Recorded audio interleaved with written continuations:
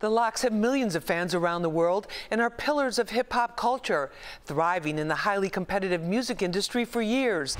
I feel like we're literally probably the most accessible group there's ever been throughout history. We wanted to show the world, like, don't forget about us because we're here to be reckoned with. The Lox have garnered respect without question, says allhiphop.com CEO Chuck Creekmur. For me, they just check all the boxes, and they just seem to have a real, true, genuine love of hip-hop culture in general, and they have a real respect for the art of rapping. Their epic versus battle with Jim Jones and Dipset introduced the Lox to a new generation of hip-hop fans who grew up on social media.